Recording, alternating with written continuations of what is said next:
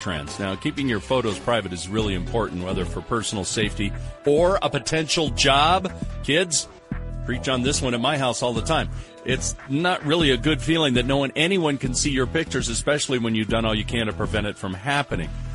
So here's the deal. In the Facebook search bar at the top of your page, if you type in photos of and the name of a friend whose photos you want to see, it will pull up a stream of all the photos that they are tagged in, friends or your kids, even if they have the settings so that only they can view the photos they're tagged in.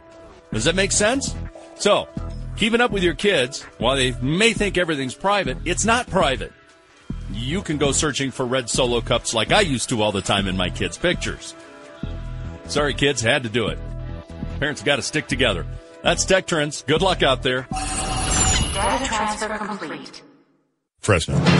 Timely traffic and live weathercasts from the people